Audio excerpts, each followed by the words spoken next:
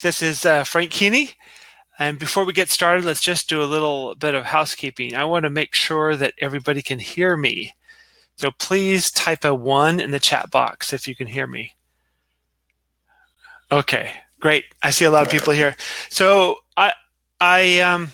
this is a fairly informal, not necessarily a presentation, but I'm looking for a real interactive group of people here. I'm sure we have a mix of people who are new to e-commerce and trying to grow a business. So if you already have an e-commerce business, let's see, how can I do this? If you're looking to start, type start in the chat box. If you are starting, if you've already started your business, type in e-commerce. And if you're making your living with e-commerce, type in living. Okay, I just want to see where we are. So we got some people getting stuff going. A lot of people starting e-commerce and no sales, e-commerce. So most people are starting, but I don't see nobody has typed in that they're making their living on e-commerce. Okay, one person has. I've got one person is making a living with e-commerce. Somebody's doing t-shirts. So 2 people, second person making a living. Several people, e-commerce, no sales. And a bunch of people starting. Living, I count 3 people that are making a living. And a bunch of people with, okay, one person says they've been online for 10 years. Great, been doing it a long time and making a good living. Yeah, I've been doing this since 2001. Oh, somebody's been doing it since 1998. That's even before me. In 1998, I was working for a .com company. I was actually helping an e-commerce business back then. Hi, John. Thanks for the message.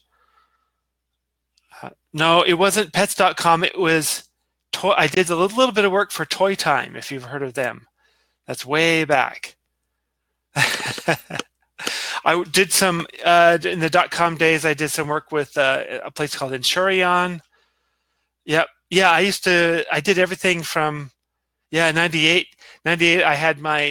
I was in data center. I spent a lot of time in data centers back then, 97 and 98, and even 99, spent lots of time in data centers. And that's kind of where I got started. Okay. Right. Okay. Okay. Scott says he's an IT guy by day. I started that. So I was in, I actually worked for an advertising company as an IT director for 8 years and left that company in 1997. So my days on the internet, the oldest domain that I have, I registered in 1995, and I originally started off with a bulletin board, a BBS. So back in the early 90s. So at one time in my home, I had an 8-line BBS. 8 phone lines came. Yep, Hayes modems. 8 phone lines came into my house.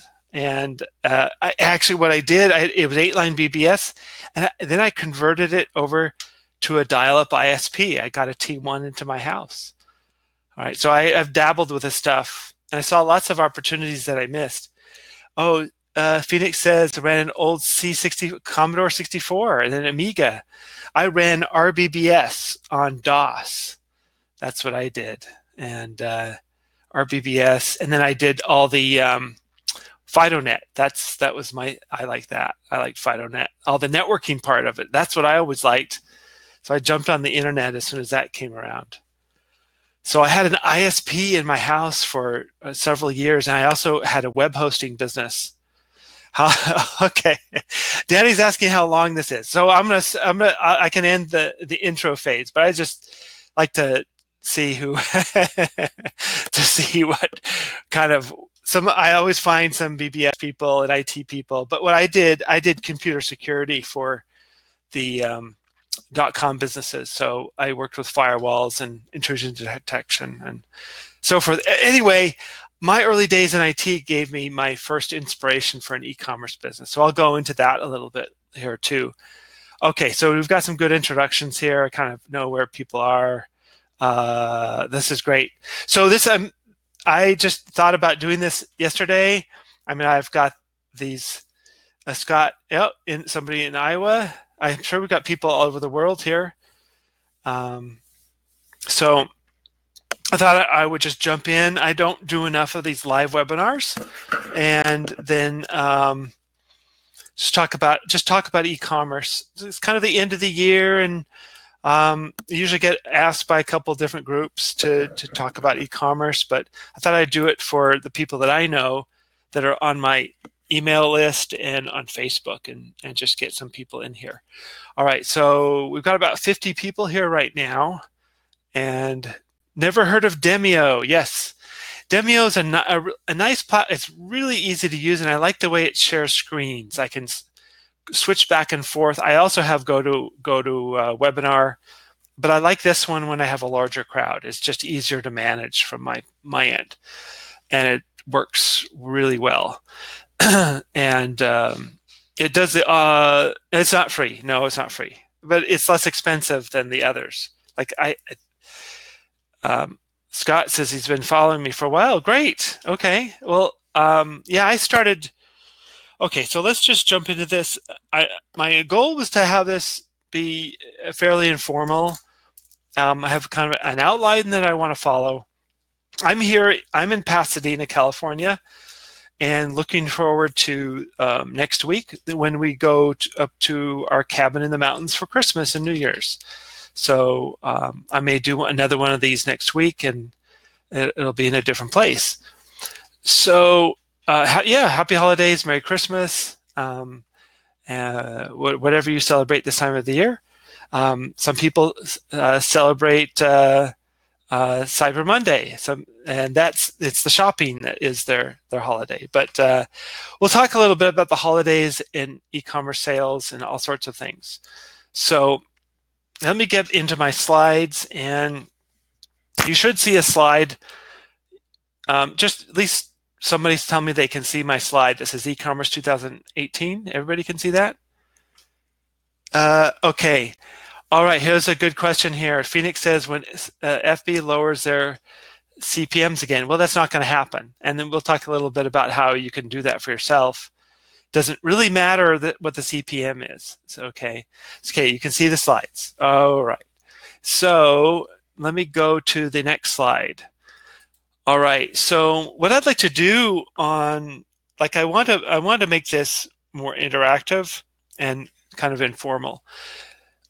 So if you'd like me to critique your store or just any store, send it to me at that email address, and include your mailing address also. So what I'll end up doing is sending you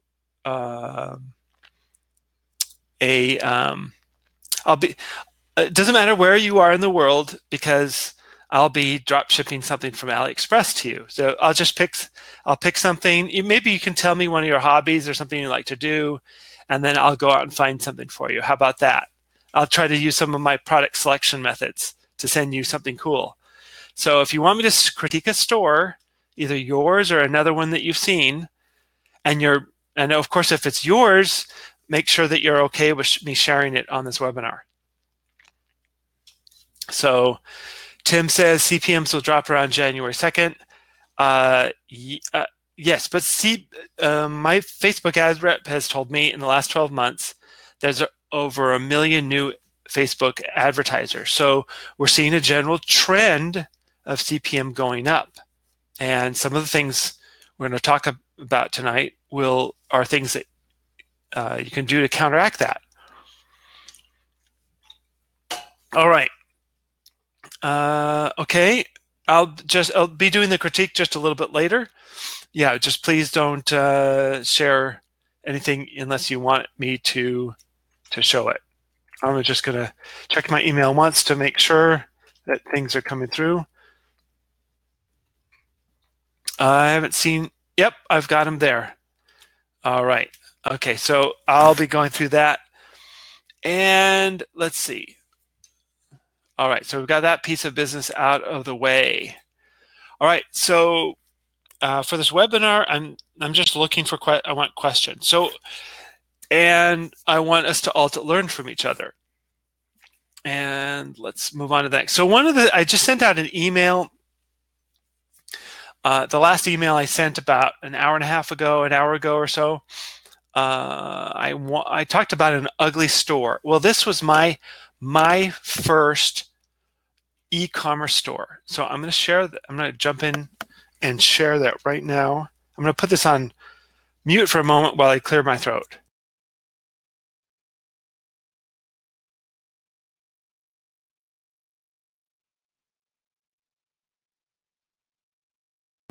I'm changing screen sharing right now so we can get the right thing. Okay, that's okay if you don't have a store yet. Okay, yes. Oh, Danny, that's a good comment. You said you don't have a store yet, but you've been procrastinating. You don't want to do drop shipping. You want to sell handmade products. So the only problem with selling handmade products is it's difficult to scale that business because it's hard to, you become the bottleneck. And all right, okay, I'm just looking at the questions here, and I'll be going through all these questions. I'm going to go through a couple things here first, and then, okay. All right, so everybody should be able to see this store that says Pasadena Networks, right? Just somebody say yes. Okay, great. So this was my first store. So my first e-commerce store, my first sales of products on the internet were on eBay. Now, I wasn't just selling stuff that I had left over. I was stocking items and shipping them. And so in the early, those of you that have been around in the technology since the dot-com days, you know that back in the year like 1999, 2000, and like 2001 were the early days of Wi-Fi. Okay, so it was starting to become a popular thing. So I was doing a project. I got this project with Virgin Megastores to manage a project they had to install Wi-Fi in all their stores. So I got my first idea for an e-commerce store based on a consulting project that I had. So when I went out to acquire all the products needed to set up Wi-Fi in all the Virgin Megastores, I found that I had to order things from like half a dozen different places.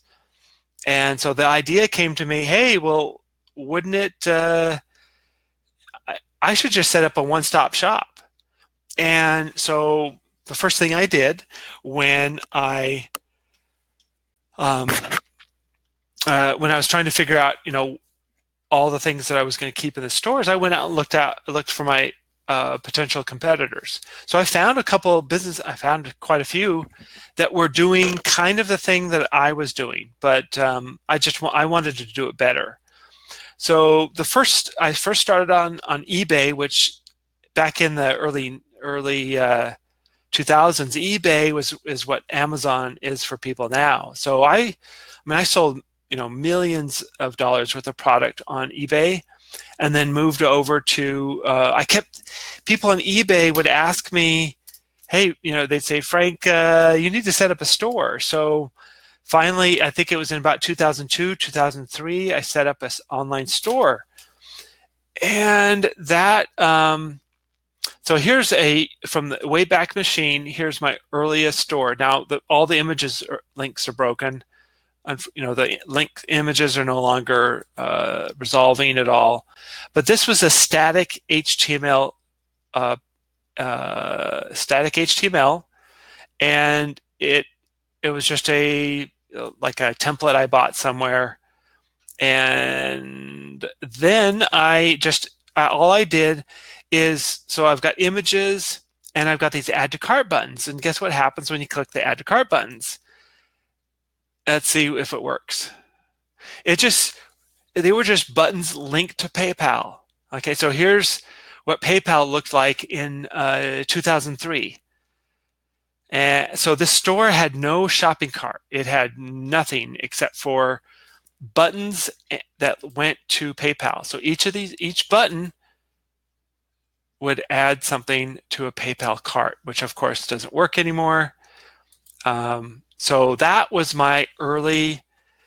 that's my first e-commerce store, was on this platform. So we used to sell all sorts of enclosures, and you can't even see them in it. Most of the images are all gone. So I sold some expensive things too, and I still do. Actually, I still have this store.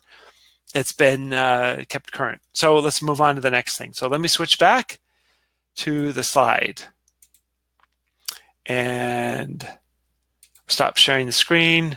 I'm going to share another. Go back to the slide and go back here. Okay, here we go. All right, so there's the ugly store. So one of the reasons why I wanted to share that is the store, even for 2003, it was ugly. And what I learned from that, and I think it took me years to kind of really let this sink in, is that store was ugly, but I sold millions and millions of dollars worth of product through that store.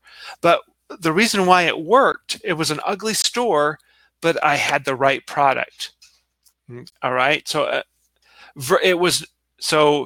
the opposite would be a really beautiful store with all the wrong products. And so I want you to, let's understand exactly the difference here. So what the biggest problem I see with people that are new with e-commerce is they have beautiful stores and the wrong products.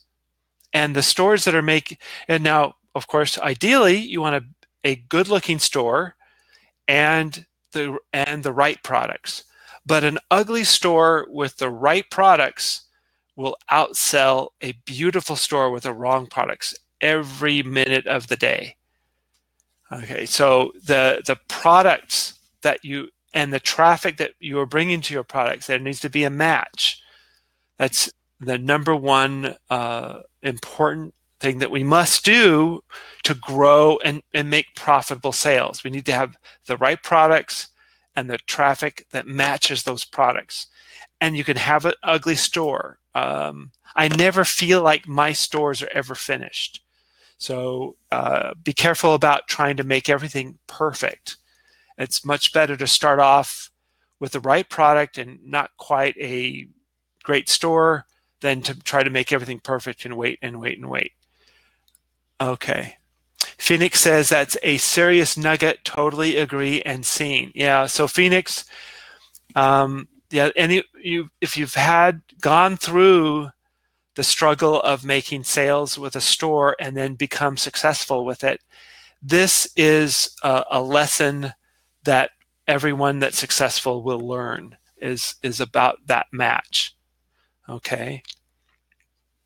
Brad asked about some wrong products, so we'll talk a little bit more about products also. Asking about how much to start a business. You can start it with nothing, or almost nothing. So let me grab to my next slide. We'll talk about products and things quite a bit more. And we're going to actually talk about that right now. So I've surveyed people over and over in the last 12 months, and the biggest problem is finding the right products. Okay, so if I were to narrowly, if I can speak tonight, if I did too narrow of a definition of the right product, then everybody would be trying to sell the same thing. I think the biggest piece, the most important thing overall for picking a product is understanding your target audience. So I'll give you an example. I like things that are outdoors. I like camping and I like fishing. I've got a Land Cruiser that I've built out so we can take for trips, that go for a week or 2 weeks out in the desert. I mean, I love the outdoors. I've got several other hobbies, so I understand things about the outdoors and camping and fishing and tents and lights and building fires and being safe and working on four-wheel drive, my Land Cruiser. So, but I don't know anything about yoga. So if someone asked me to sell a yoga product, I wouldn't understand that audience. So I have gravitated, my product sales gravitate to audiences that I know, like based on things that I like to do. So things that I won't try to sell a product unless I understand the audience. And so I know very little about cooking or baking. I mean, I make a couple, maybe 2 or 3 or 4 apple pies a year, Thanksgiving and Christmas. But outside of that, I don't know anything about baking. So I probably wouldn't even try to sell a kitchen tool, because I don't get that group of people. But I can pick a product for people that like the outdoors. Okay, somebody says that their products are geared toward yoga, but everyone has their own strengths and their own interests. So based on what I rely on the most is on product selection is my knowledge of the target audience. So for things related to, say, the outdoors, in many cases, I'm picking things that I like. I mean, let me see if I can see my, so I have this, I don't know if I want to give away what this product is, but I have a flashlight that I think is really cool. And what I do is I order samples constantly. And the stuff, often the things that end up being things that I use on a regular basis, I'll gravitate and make ads for those. Okay. Exactly. Phoenix says that's great because the pain points, problems to address. Absolutely. And the products that I sell usually have some kind of benefit or solution involved with them, that I can portray in a video ad. And I'm 100% video ads. That's it. Okay. So, yeah, Danny, you need to. Okay, Danny, I'll go through all the questions later on. I don't want to just stop right where we are, but you've got a really great point, and that does take some thought and maybe some mindset change. Okay. I always check everything that I sell. I've handled. I don't sell things that I haven't handled. And so, okay, Scott says he'd love to make video ads, learn how to make video ads. So, okay, I'll answer all the product questions a little bit later. So I want to talk a little bit about product selection. So I typically are looking for something that I need to be able to answer the reason why they should buy it. It's not just because I'm going to say it's 50% off in the ad. It needs to be more than that. I want to show it off in a way that the product is just irresistible. Because remember, people don't buy on logic, they buy on emotion. All right, so in this next line I have here, don't chase top sellers. Okay, the first thing here, I'll divide this up here. So don't chase top sellers. I don't look for things that bestsellers someplace else, somebody else's store, on Amazon, or some other place. I never look for the top sellers to decide what I'm going to sell. I use my knowledge of the target audience to pick products. It's the difference between those that struggle and those that thrive in this business, and will will run their business based on their understanding of the target audience and not not copy someone else. Okay. Yeah, Phoenix. Every what you wrote, Phoenix wrote, that is unique to the current ecom crowd. Excellent. Can't wait to hear more on doing that way. So Phoenix, everyone tells me that. I don't not understand the current this is the only way now I know how to do it. This is what I do, and so this is what I talk about. I don't know any other way to do this. So, and then the next thing is ignore. So ignore the Amazon prices, and the reason why I'm saying that is that when I sell something on Facebook, I'm usually charging anywhere from 30 to 60% more than what it costs on Amazon, if it is on Amazon.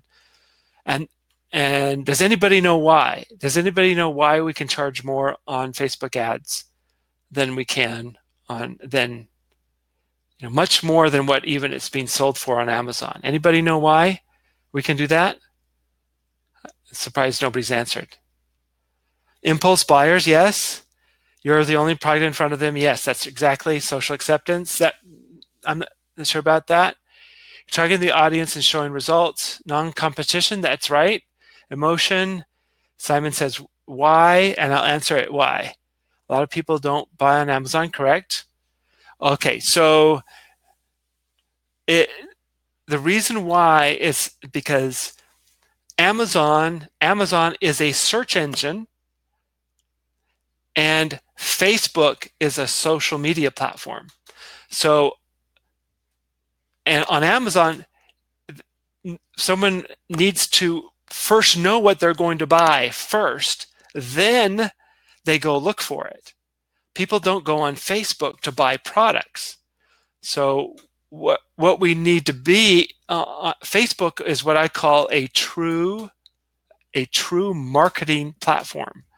So what Facebook does is they've got this place for us to share things and interact. And because of our behavior on the platform, Facebook, I would like to call it the Facebook artificial intelligence, knows what we're interested in based on our behavior in the platform. So us as marketers, we can use the interests of the Facebook users to target them with products they didn't know they wanted yet until they saw the ad. Okay, Ramsey, people do not compare prices. Yeah, this webinar will be recorded, but please don't go. Please don't go. There will be a replay, but you'll get much more out if you can ask some questions. I estimate that 95% of the people that we're reaching an audience that Amazon doesn't have. Oh, I'm sorry, you have to leave, but yeah, there will be a replay. So a couple things. Any questions about this slide before I move on?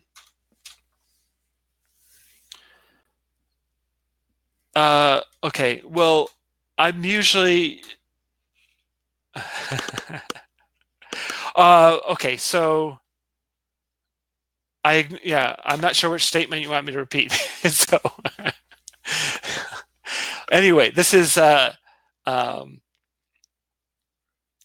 yeah, I ignore. I really don't even. I never check Amazon prices.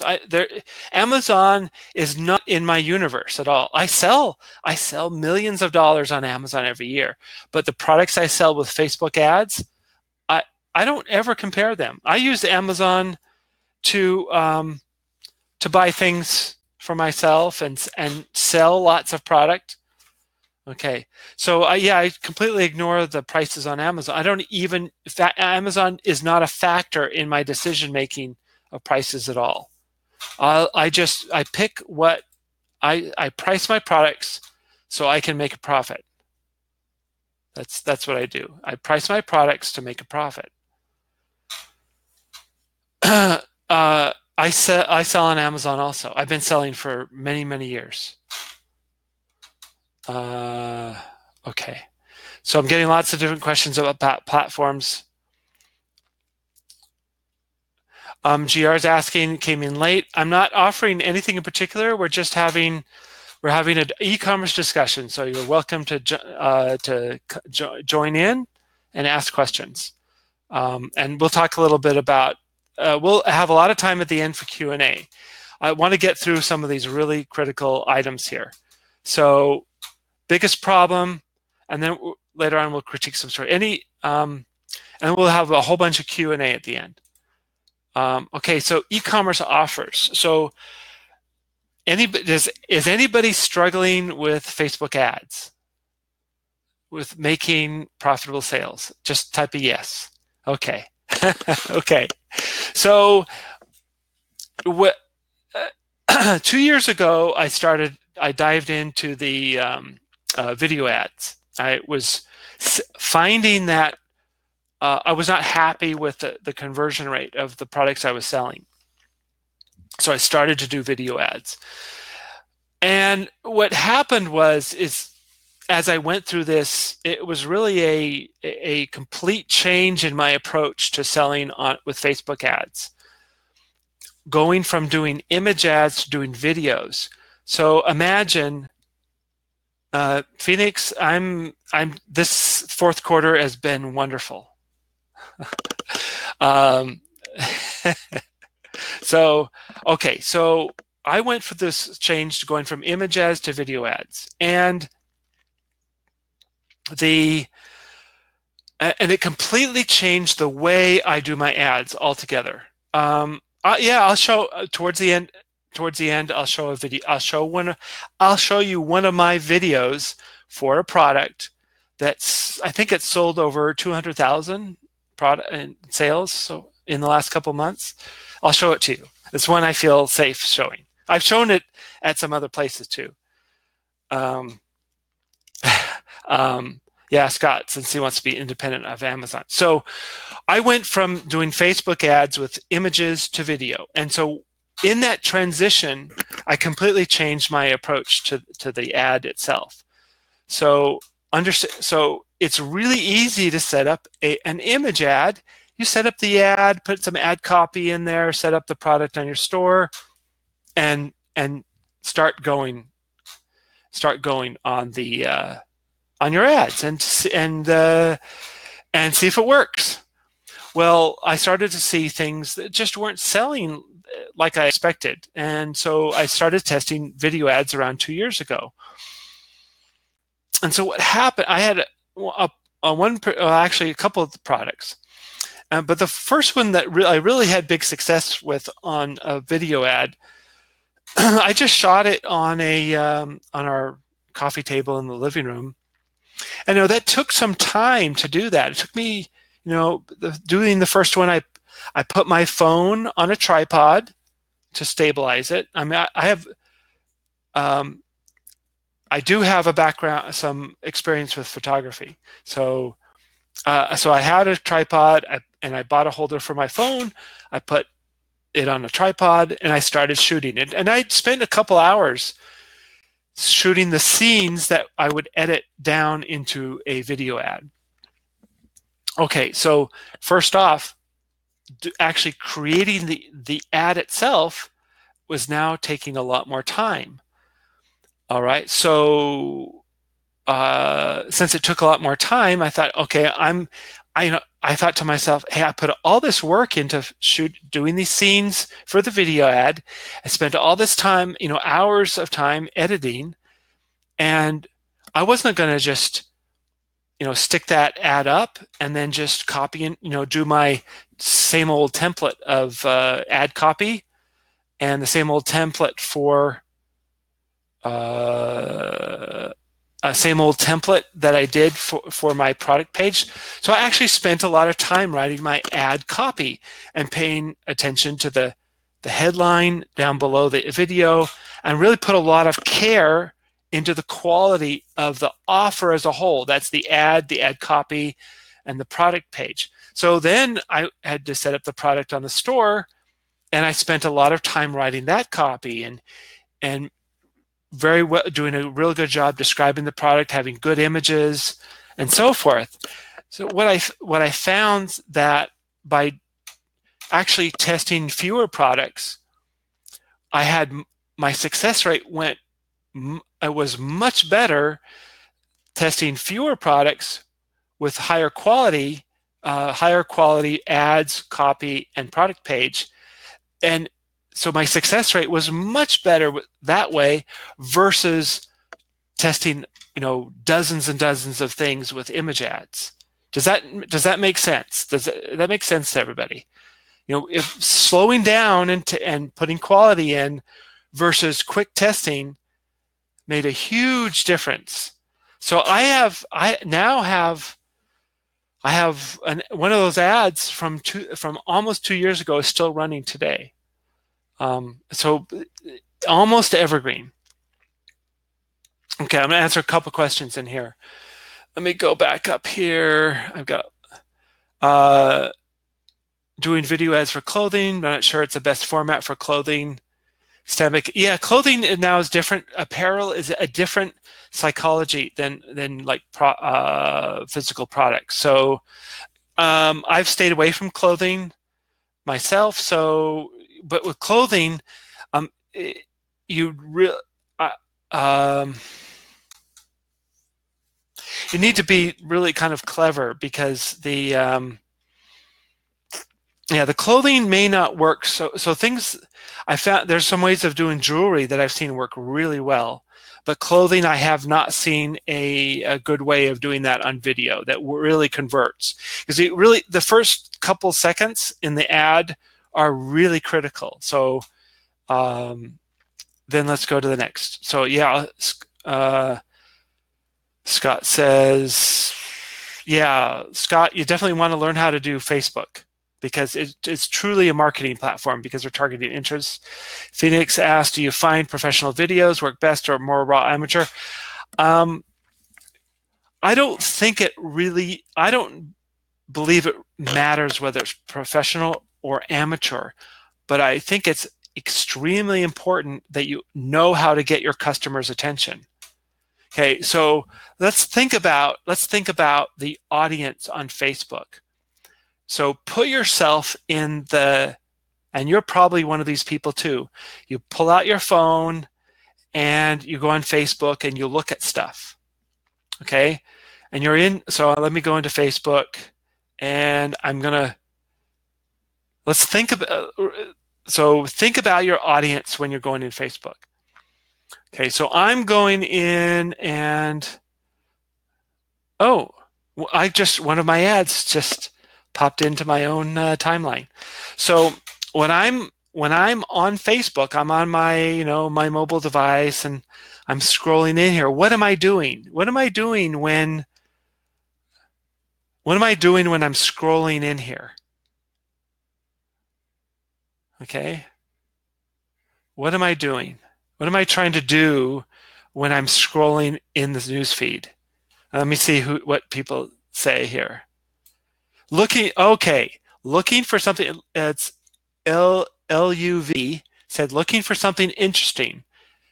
Yeah, Brad says not shopping. That's right. Or Brenda says shopping, but LUV says the right thing. Looking for something interesting. Okay, Danny.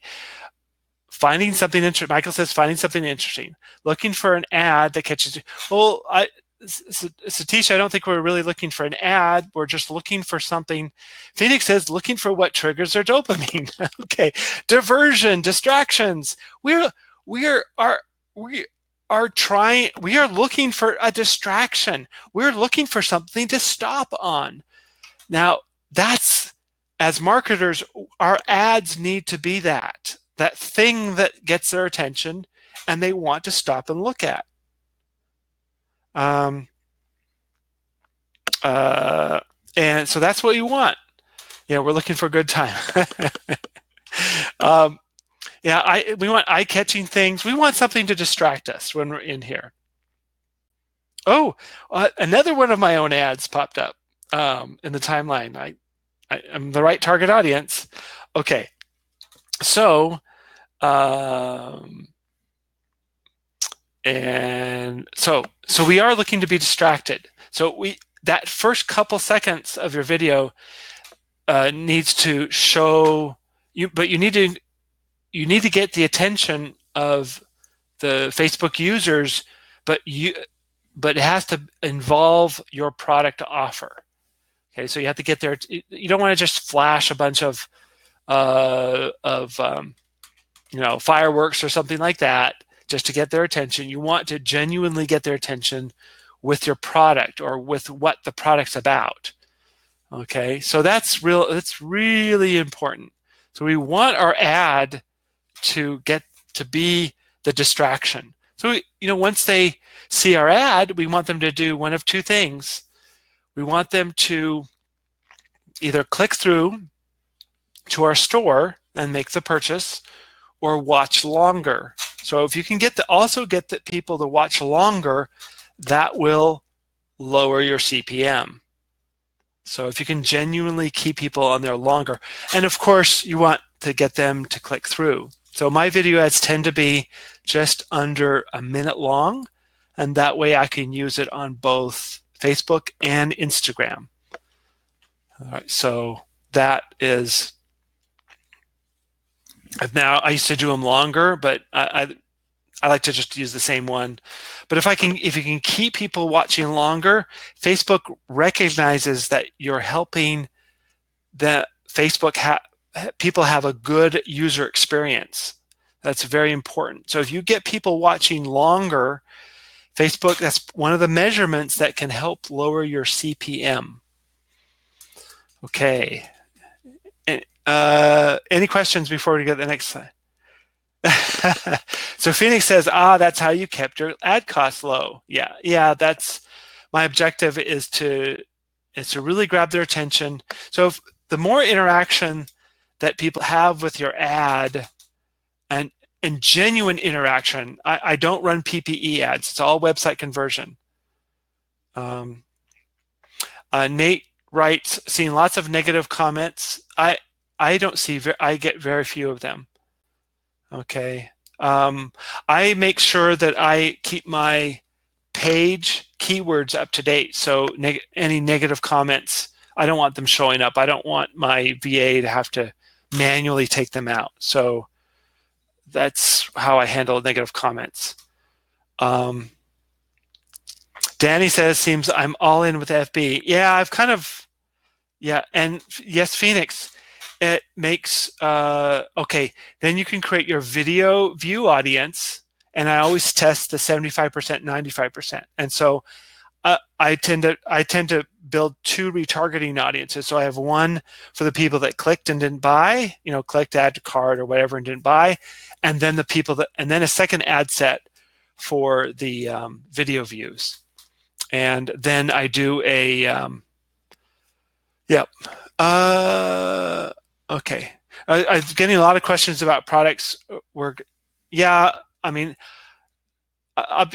all of you probably found out about me somehow because I do some training. Yes, I do have all that in my training, but this particular tonight we're not specifically talking about my training, but I do walk through people, set up the store, set up your ads, doing videos and everything. So I don't test video versus image at all anymore. I just do videos. That's it. Okay.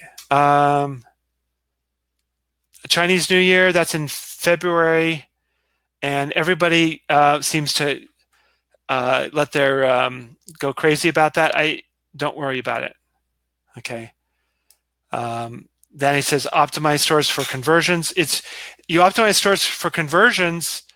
Oh, okay. We're going to talk about, I'm going to critique some sites. Danny, that's part of what we're going to talk about. I'm not going to tell you to stop selling apparel, but you need to, I don't sell apparel. So I've sold t-shirts. I did very well in 2012 and 13. I sold lots of t-shirts. But so I know how to sell t-shirts, but I'm not going to tell you not to sell apparel. But if you don't know how to sell apparel, then you're going to struggle making sales. Okay. Brad says maybe we should stop asking so we can teach. So we'll go to the next thing here. Okay, video ads. So I'll show you. I'm going to wait till the end to show you the actual video, but let's talk about video ads right now. Joel, it was the it was one. I was selling, the design, so it was the print on demand. Okay. Don't worry about Chinese New Year. Most places don't close for that long. Okay. All right. So we'll have a long queue, as long as a Q&A, as long as you want at the end, or at least reasonable. Okay. I don't know what Clipman is. I have no idea. But I only do video ads that I use my phone to make them. So this phone has sold millions of dollars of products. All right, because I've just filmed it with this on a tripod. So remember the video, when you see a video ad, it's most of your audience is going to see it on their phone, and so it's small. I like the editing. I like to use Camtasia.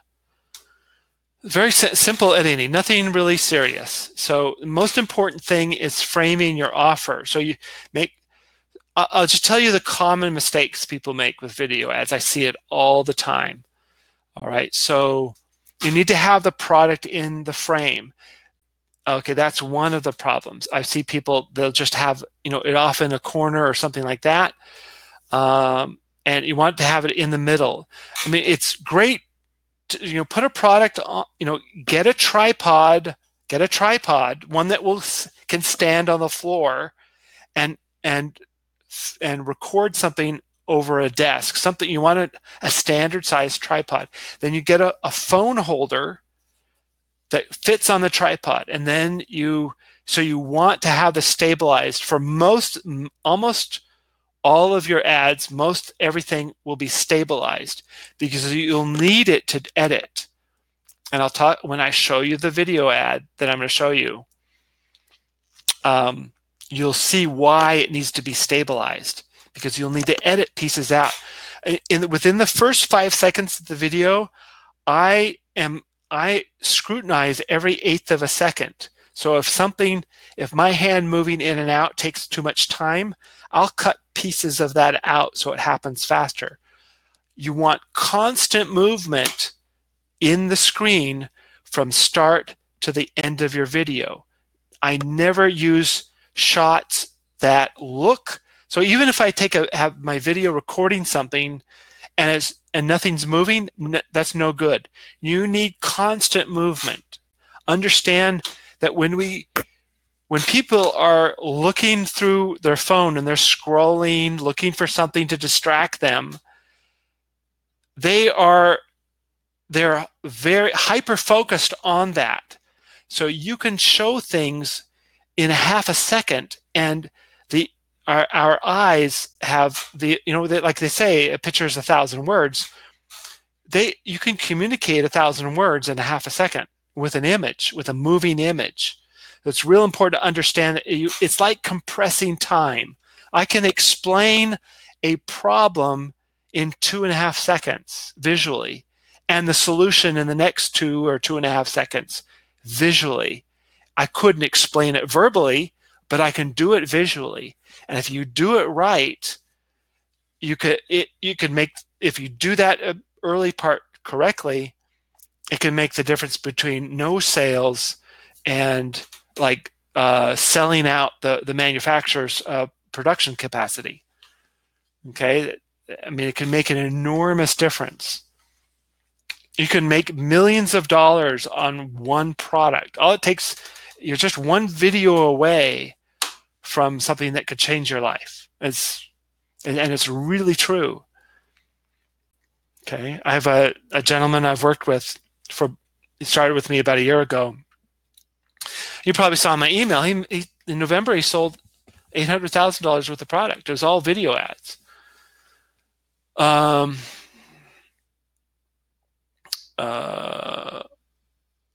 Okay, so the movement Okay, Brad asks, Phoenix asks a good question. What's the movement since you're on a tripod holding and looking at the different angles? So the phone is stabilized, but what I'm showing on, on the table or on the ground or wherever or out in front, that's what's moving. So you want the product moving, not the camera moving around, but the product. I don't even pan anything. So most of my ads are just the camera stationary, and then I'm doing like a demonstration on the table. Most of my products are fairly small, the ones that I sell. So I look for I like to sell things that are kind of small, and so they're easy, less expensive to ship, and they have a high perceived value, so I can charge more for them. And it's something that I can easily demonstrate. So if I have an item that I need it's like something that is used in a room that's dark, it's really difficult to show something in the dark. If it's an item that's for underwater, it's hard to demonstrate something underwater. But I can make it, if something in a car, that's easy to do. I just set up my tripod in a car. If it's a cell phone accessory or something like that. So I want the camera. 90% of the time on most of my video ads, it's just the camera's just stabilized. But when I do it, I'll show the product in different scenes. So I'll have a scene where I'm taking it from this angle, and I'll do something with it, and then I'll go maybe someplace else and do it somewhere else, or do it at another angle. But the phone is stabilized, so I want to be able to edit that. So I don't like the whole moving camera thing, especially if you're seeing an ad on Facebook. You kind of need the background stabilized. And plus, once you have the recording device is stabilized and the product is moving, then that draws the eye to the product. Do you understand how important what I just said is? Does everybody understand? You want the Facebook users to look at your product, not the background. So, okay. First-person view, but first-person view often kind of moves around. It is kind of like first-person view, but I want the camera stabilized, and I want all the movement to happen around the product. So the eye is drawn to the product and what the product does. So any phone you have, any phone made in the last couple of years that shoots great video, just make sure the settings are on high definition, and that when you get the video file from your phone, use a cable to get the file. Don't email it to yourself. Okay, to get the high resolution original video, you need to download it through a cable. Okay. All right. Mine's an Android. It's an S6 Edge. Okay. So we're coming up on an hour. Let's move along here. Okay. Store critique. Okay. So let's do that right now. So let me pull up a store, and then I'll go through all the. Yeah, Phoenix. That's an excellent question. So somebody's thinking way ahead. I do tweak it. So if you know how to adjust the lighting on your phone, definitely take advantage of that. So I've had great success doing products like just on a wood table. So that typically like a light wood table is kind of a medium color. So the auto exposure works fine. Oh, and guess what? I don't use light boxes or anything like that. I never have, never, ever, ever use light boxes. Do you see, let me see here. Okay. What I use for lighting is, for my video ads, I use desk lamps with incandescent bulbs. Okay, because they provide nice warm lighting. So the lighting you see on me right now is from just a desk lamp. I have it off on the side, and then behind me, it looks kind of nice, but you saw that light right there. I thought it looked kind of nice having a little bit of backlight. So pay attention to your lighting. But I just use a desk lamp with an incandescent bulb.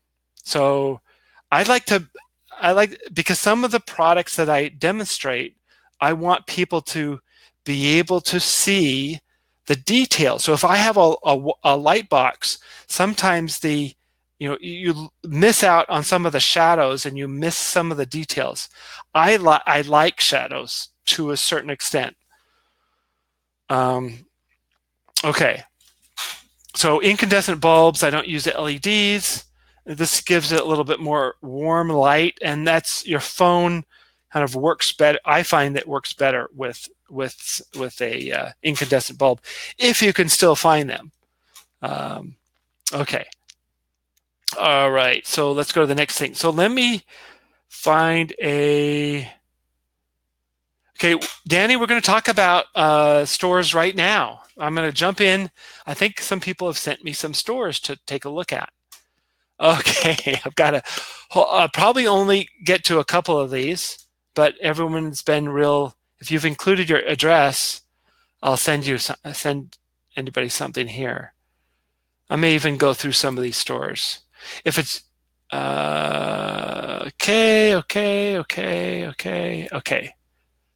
Let me go to Tim is shared one here. Okay, so he said, okay, I can critique this. I'm going to switch this to, give me a moment to switch screens and take a drink of water. So let's go here, and I have to turn off sharing, and I'm going to share another one. Let me find it. Here we go. So you should all be able to see this. I'm only, Thomas, I'm probably only going to get to a handful of these. So let's see here. Okay, so the store looks good. So I hope this isn't a beautiful store that's not making any sales. Let me know. Let me know. Okay, you make sales. Okay, so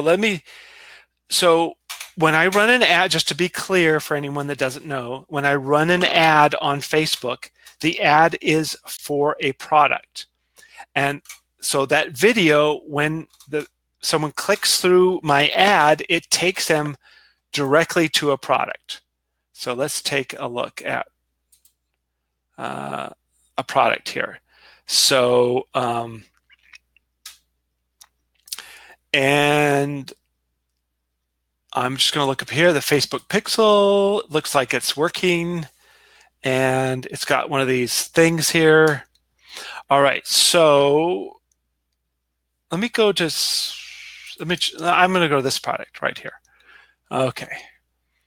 All right, so the most important thing about your store is that, I'm going to try going through your cart first. My preference is just my preference, but I don't like the drawer carts. So I usually just take them to the cart. That's just my preference. You've gone back and forth with it. So the most important thing is that it looks good on mobile. So what I'm going to do right now is I'm going to narrow the screen. I want to make I'm sure this looks okay on your screen. So I'm simulating a mobile phone. Okay, so here's the things that I look for on a device when it's on mobile. About the theme that you're running right now, the problem I have with this is, see, from where I'm pointing my mouse to all the way down here, really is wasted space. Now, I understand you need to have a menu, but this gray gap here and the gray gap here are useless. And this is something that when I'm trying out a theme, this is one of the first things I do, is look at a product. I'll talk about, let me just go through this and then I'll talk about some themes that I like. So your logo is excellent. The size, my preference is to have the logo small and have it short. So short from top to bottom and wide left to right. This is perfect. But your theme is creating this space here. That's wasted space because my preference, it's not always possible. It's great if I can have the add to cart button above the fold, but that's not usually possible. And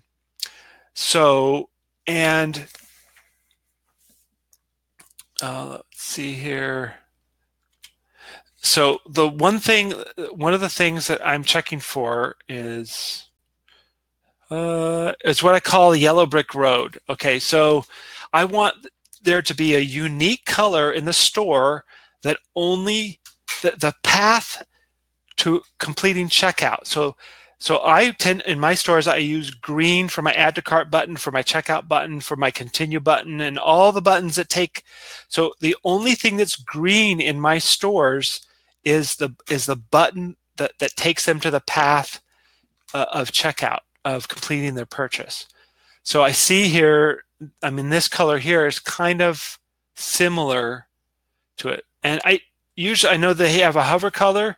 I usually make it a little closer so there's not too big of a difference between the hover and the non-hover. Okay, I like the countdown timers, but I would set this to like to 2 hours, not 18 hours. Now in the theme, you want to make sure that this looks like it might be a light or a dark gray and not a pure black. And these three things down here, these are too small, much too small. Okay. And when I sell a product, now I sell a lot of things that have some, I usually don't sell fashion items, but I try to make these descriptions like this one more emotional. So whatever that would be, you'd have to write that copy to match your target audience.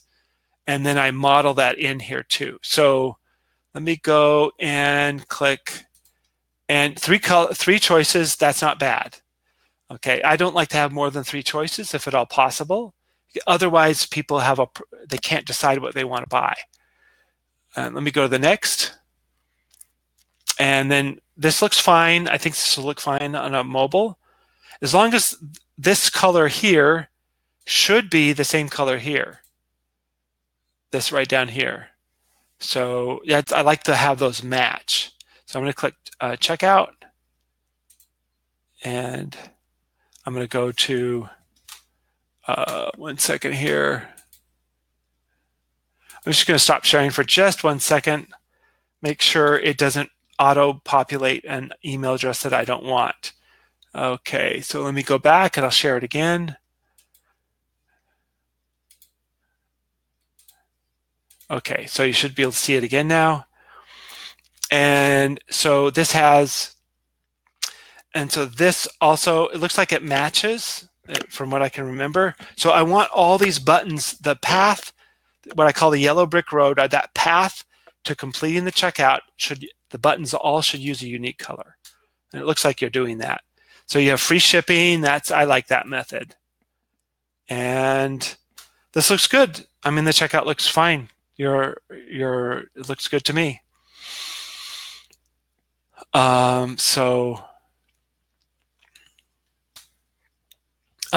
it doesn't look like you're just taking PayPal. You've got credit card.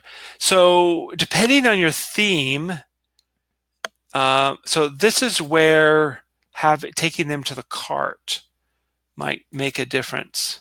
So it depends on your theme. So if I go view cart, so many themes will allow you to put the PayPal. This is why I like to use the cart rather than the drawer. Or if you can, have the PayPal button on the cart. And then see, this is, this is, okay, so your cart, I don't like your cart. That I wouldn't do this cart. Because your checkout button's way down here. I I would remove this button. I don't think I remember seeing a clear shopping cart. So I think people are going to accidentally click that. So this is the place where you'd want your PayPal button. So if you could remove the clear and make this a little bit minimized, and then have your PayPal and your proceed to checkout together down here rather than having it on the final page. Speed is, well, look in there's pingdom.com. You can find what's causing it may be some add-in or app, or your images are too big or something as far as speed. Okay. Yeah, the menu, you have to add those things in here for the products and stuff. I don't know this theme, but you should be able to add them in here. Okay, speed's fine. Okay, so let me look here. Okay, so that's my feedback on this. So let me go find another store. And I'll see, now I'm going to get some cart abandonment email. So let me look at the next. Okay, next one here is this. Let me get back to the demo. Okay. Okay, so this is smart home equipment.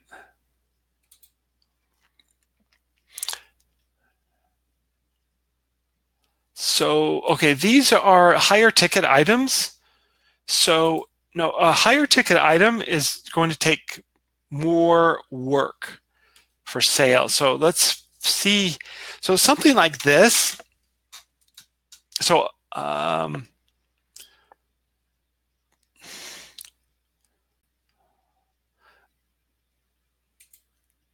so you've got high ticket items, Wi-Fi, indoor air quality monitor.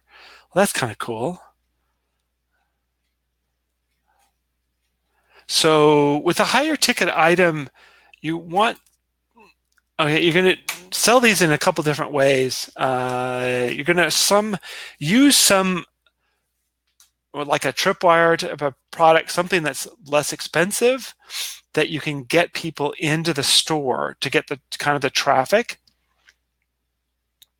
So I know all these are on, what's your, let me see, who is this? Let me see the email here. So this is Dawn. I don't know is Dawn still here? Are your margins the electronics usually have low margins. Yeah, you can do Google Shopping. Well, I still find that, see, these common items like this, there's a lot of competition in Google Shopping. And see, because I sell some of these too, and I know this is difficult. And with and many of these electronics, and I don't think Don's here right now, so I'm just probably going to move on to the next one unless I could see type something in here. Often these have very low margins. I mean, like Don's here. Okay. So you're dealing with 10 to 20%. That's not a lot of money. So if like like you're making like $50 on this. So if you ran an ad for this product and your cost per purchase. Okay. So is this a local business, or you just ship everywhere? Okay. Oh, okay. Well, that's totally different then. Okay. Yeah. So if you can install, then there's more money there. Okay. So 4 cities to 20. LA, New York, Boston. Okay. This is the kind of stuff my brother-in-law pays people to do. Okay. He's here in LA. Okay. So now in order to sell something like this, just like anything else, you need to know the reason why people are going to buy this. And that's what you do as your offer. Okay. Oh, okay. You said you accept Bitcoin. That's great. Okay, let's see your checkout here. And oh, I know who's promoted a lot of this stuff. So I don't see your Bitcoin checkout. Like I use the Coinbase thingy. So where's your Bitcoin? Where's your Bitcoin checkout?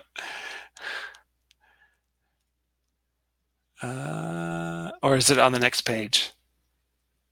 Oh, okay, just working out the kinks. Okay, yeah, yeah. So Coinbase and there's a couple others you can get a merchant set up. Yeah, this is good with the BitPay and a bunch of them. Um, I'm working them out too. In fact, I all the cryptocurrencies have been fun the last few weeks. Just seeing. I hope they doesn't crash soon before I sell them. Okay, and yeah, it's like I'm looking at like the last week. I've doubled my money. Okay. Yes, exactly. I got to figure out when that is, but it's done some really great growth. In fact, I just bought some of the Ethereum before it jumped, and it's like I tripled my money. It's crazy, crazy stuff. Uh, yeah, yeah. so, yeah, it's crazy stuff. But personally, I want the cryptocurrency to settle down and turn into a real currency and not be a method of speculation. Because I'm so tired of credit cards. It's just horrible. Yeah, but nothing. No currency has any real backing. Okay, I'd like to see a good currency that us as e-commerce people can really use, because I hate this whole chargeback situation with credit cards. Um, yeah, yeah, I agree with that. Okay, so I'd like to have something that's just a good. I want something that people can just use and buy things, and I want to be able to use it to buy things too. All right, so let me narrow this down. But I'm going to go back out to the store and just see what it looks like.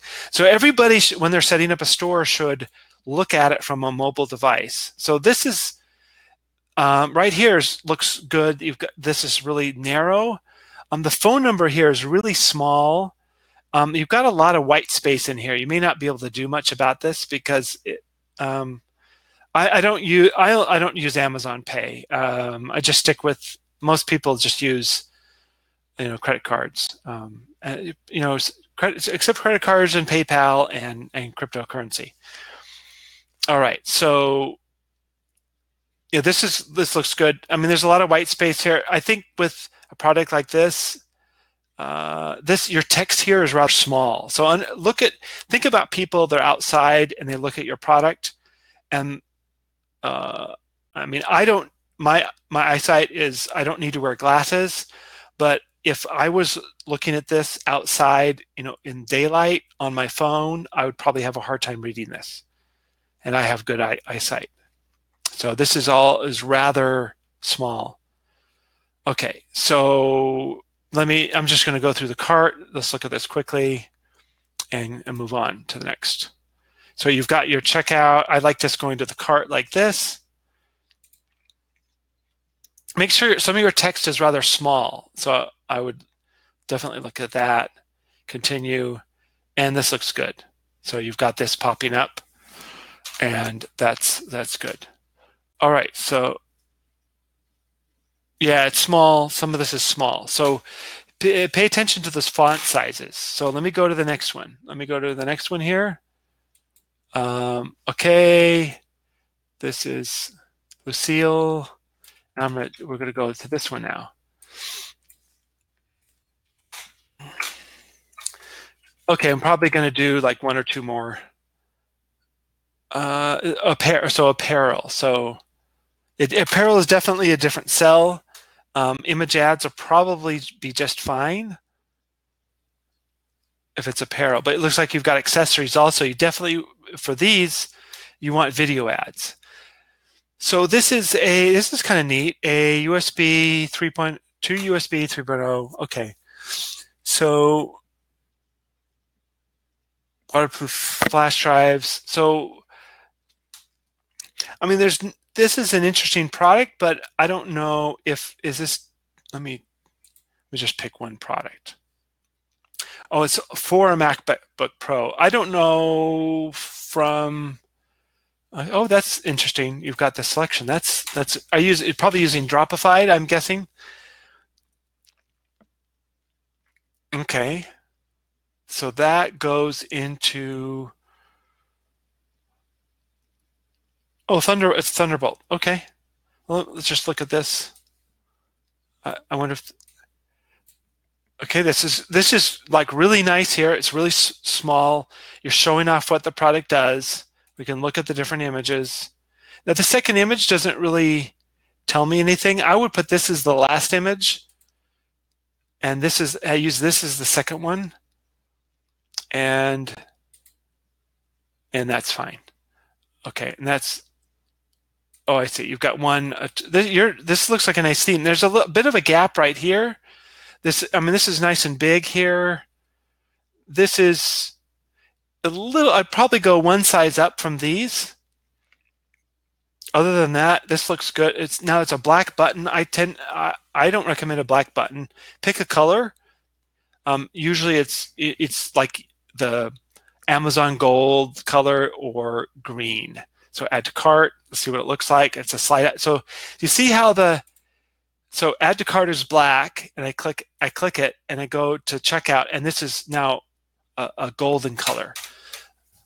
So this is what I mean about having a consistent color to take you to the completed checkout. But this is really good because the checkout button is within the fold. I think it will show up. See, this is look how responsive this is. This is really terrific. The checkout button is always above the fold. This is really, really nice. So this is a really nice drawer. I would keep this drawer, but just change that color. Let's go to the next page. And now, of course, this is the standard Shopify checkout. And I don't use Amazon Pay. And then your colors. So you're back to it's a different color. So you've gone from black to gold to black. So I'd pick a color that you can use on all of them and make it consistent. So I'm always looking for something that will reduce some friction into the checkout. So otherwise, this looks great. So let me do one more. Okay. Yeah. Is this helpful to everybody? Just say yes or no. Am I telling you? Is this stuff that you need to know? Okay. Okay. Everybody's saying yes, yes, yes, yes, yes. Great. I want to make sure everybody's here. We're keeping, like the vast majority of the people that started are still here. So that's a good sign. Okay. So let's go to the next. Let me find another one.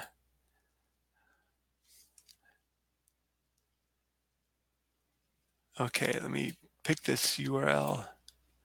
Okay. And let me get back over here. So I'm going to put this one in. I'll do this one, and then we'll move on to the next thing. All right, so it looks good on the home page, but the most important thing is the products. So let me just pick a product. Shop.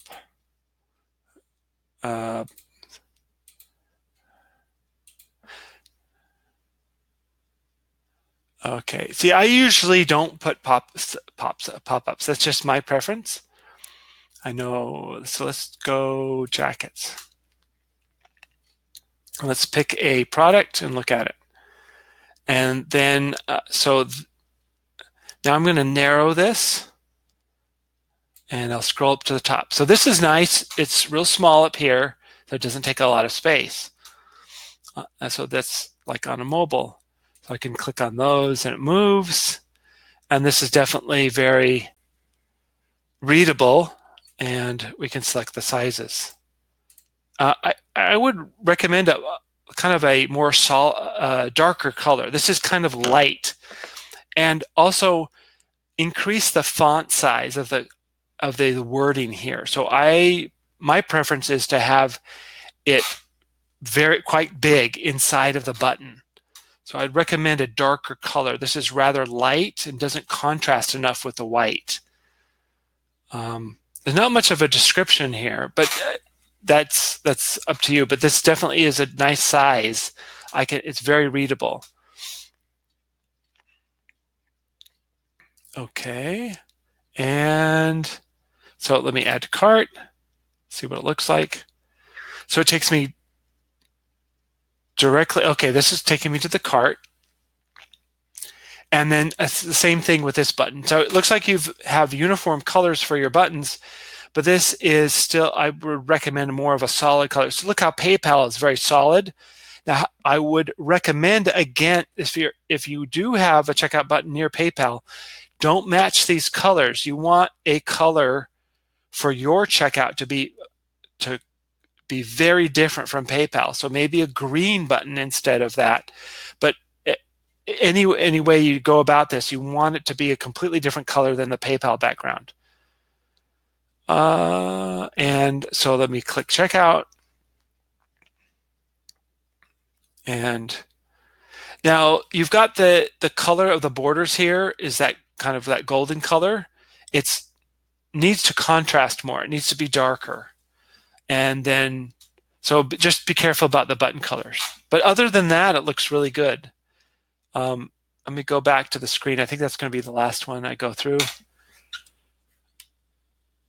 Okay, Steve says, I love the fact that your tips insights are so sound in principle, mostly because they work. Thanks. Yeah, I just want them to be, I know I buy stuff online all the time, and I see lots of stores all the time. So just you want to make it easy for people to check out and give you money. That's what you want. You want it easy for them to give you money. All right. So we kind of went through, let me switch these screens. And I'll switch back to the thing here. And so we've kind of gone through this yellow brick road where that's a uniform colors, tested mobile, checkout test, cart handling, white space. Those are all my big pet peeves with stores. Scott says, thank you for sharing your knowledge. I know that I need to move into marketing outside of Amazon. I'm slowly learning. Hope that we can work together. Yeah, I hope we can work together too. Okay, so let's see what's next. I forgot what's here. All right. All right, so I want you to, so as you see ads show up in Facebook, do your own critiques. So go click through an ad and look at a store. Maybe set up a separate email address so it doesn't get, so when you opt into their email lists, and so you can see what kind of marketing companies do. Now, if they don't do any email marketing, well, then you know that too. The abandoned cart, so add something to the cart and go through the checkout, enter in your email address, and then but go to the point where it asks you to enter your credit card, and then abandon the cart. And then that way you'll know if they have an abandoned cart sequence or not. And you can see the emails that they send out. This is a good practice to see what other businesses are doing. So especially important is, say, if you're selling a product in a particular niche, go find your competitors and do this. Go opt in, see what kinds of emails they send out, see what kind of abandoned cart sequences they send, and just look at, etc. Look at other things, how they present their products too. All right. Any questions on that part? Yeah, see what kinds of payment methods they have. Things like you saw the Bitcoin, the cryptocurrency, other kinds of things. When in my checkouts, I try to make it as simple as possible. I don't, as someone is going through the checkout process, I don't want the customer to need to make too many decisions. So maybe 2 payment methods, maybe at the most 3. But if you offer too many choices, people, their brain will just go fuzzy, and you'll have more abandoned carts. Keep it real simple. Let me go to the next one. All right. So now I am going to, after this part, I'm going to show you my video ad, and Ramsey's got a good comment here. So, okay. I'm going to answer this. So my resolutions, I need to do better with my email. I'm not leveraging my email address and my email list as good as I could. I'm going to be honest with that. I'm not sending out enough emails, and I need to automate more. Launch more products. So my goal is to launch one product per week, and I'm not hitting that. Quality. So this third item about the quality of the offer, that's the ad, the video, the product page, and so forth, are what I find the more I put work into the quality of the offer as a whole, the landing page, the ad targeting, and everything, the better they sell. So when I say more, it just sounds like a vague term, but this is how I counter the higher CPM on Facebook, is by when I put a better offer together, then it counteracts the CPM cost. I know I don't mostly drop ship. Okay, so there's something I wanted to I don't. No, what I do is I use drop shipping for testing purposes. So when I have a winner, then I bring them in and I have them fulfilled in the United States. All right. So I'm going to share something with you that I haven't shared with anybody. Okay, and this has to do with fulfillment. So again, I'm just going to repeat that again. I test with AliExpress, and then I bring them in bulk, and so I can often get a much better price. I don't use FBA. No, I use a local warehouse that I've been using for like 10 years. So that's what I use. But China's great. I think AliExpress is a great place to find products. But I'm just not going to do drop shipping because I could easily sell out and I've done this where I've sold out all of the, say somebody has something and 20 sellers on AliExpress are selling it. I've run into this when I would just drop ship it. Even when I'm testing, I've sold out everybody's product.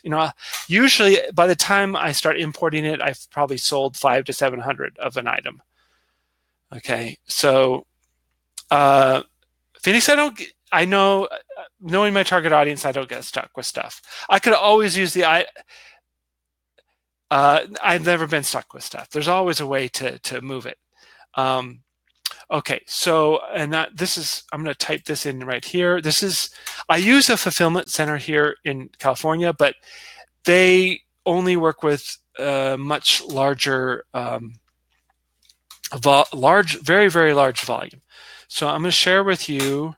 So, okay, before I type this in, this is a fulfillment company, a fulfillment service that has excellent pricing, and they do a really, really great job.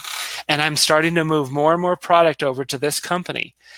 Now, I really like this company. One of the reasons why is because he is one of my mentoring students. He started with me about a year ago, and they have basically had already had an existing business. No, it's not dollar fulfillment.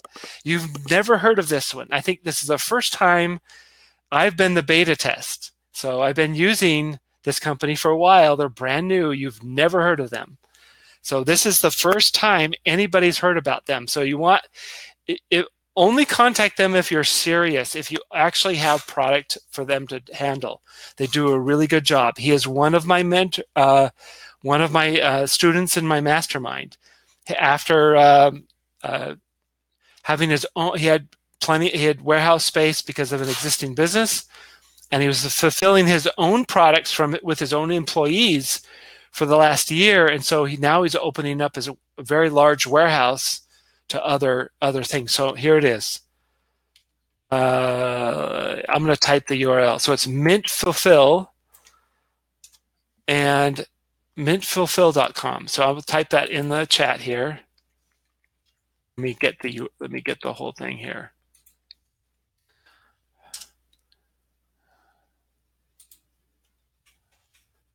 Okay, so yeah, this is the first announcement of this. I'll type it in the chat. So go ahead and bookmark it right now. And Jim does a great job. So he can connect up with your store through ShipStation or a CSV file. However, you can put something together. So it's a real good. He does a great job. And they're in Utah, so they're not centrally located, but they're not on one of the coasts. So I think Dollar Fulfillment's in Idaho, so it's only it's in the next state. So that's what I like to do. I test with AliExpress, and then import, and then scale. So scale the business. Okay, scaling. And so you'll see, I think you'll see it if you go to the website. So fulfillment, you talk to, if you want to, okay, so if you'll have to talk to them, see what other services they'll do. I'm sure they can do something. So ideally, if you're going to depends on, there's a lot of options with private labeling. Yes, Simon, I do one-on-one coaching. So actually, in every slide, there's the application URL to apply for the coaching. We're in here now an hour and a half, and that's the first time I've mentioned that. So there it is. So for private labeling, depending on what you're doing, in many cases, if you want something custom packaged, it's less expensive to have it done in China rather than in the United States. But if all it is, you need to have a sticker put on something, I'm sure you could work something out. That's between you and the fulfillment place. So I don't, personally, I don't get, I just want to make sales. So I don't get worked up too much about private labeling. It's important if you're to brand things in Amazon, but not necessarily with Facebook ads. Okay, so the last item here, I started my business when I started my website, I started using Google pay-per-click back in 2003, and boy, that was like printing money, but it's not that way anymore in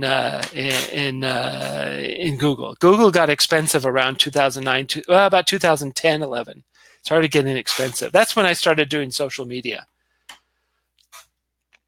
All right, so I'm going to go quickly through. We're going to watch the video last, the video ad. I've kept you all here, but I want to go through. I'm going to quickly go through. I'm going to try to answer some things real fast. So yes, themes. I like Shoptimize. I'm experimenting with that. I like it. Shoptimized. They don't have. I've never found a theme that has very good support, and they're one of those. But I like the theme, and it's very flexible. Okay, so let me go through here. Yes, non-Facebook ad. Okay, oh yeah, let me go non-Facebook ad. So price of the theme, I don't know what Shoptimized. I can't remember what the theme is. Shoptimized. Let me find it. SHO.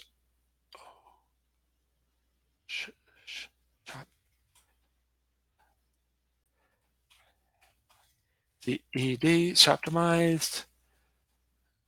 Okay, Shoptimized. Here it is.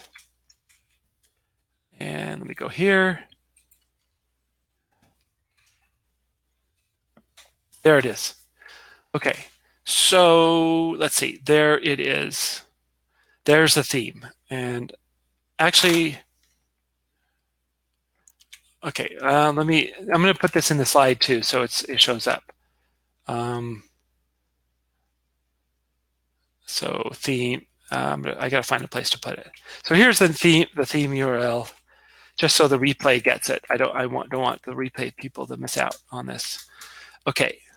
I don't set up stores in WordPress. Drop shipping from USA suppliers is wonderful. It's wonderful to do that too. AliExpress is not the only game in town. Just go on Google. You can find places. Okay, I'm going to go through quickly answer questions that are in here. Okay, don't start. Ramsey says I've started creating funnels inside my Shopify store. What are your thoughts, please? I'm doing that. I kind of got away from doing funnels, and now I'm starting to do them again. Okay, so I'm actually using ClickFunnels and using an integration to bring my orders from ClickFunnels into Shopify for fulfillment. All right, because I love ClickFunnels. I actually started using ClickFunnels before I ever did Shopify. Okay, Scott says, okay, Danny says, on behalf of everybody, thanks for all you do. You're doing great. Steve says, love the fact. Okay, I read that. Okay, thanks, Steve. Scott, Timothy, Ramsey, Jason, Michael, Nate, thanks for all your feedback. Danny, okay, I answered the themes.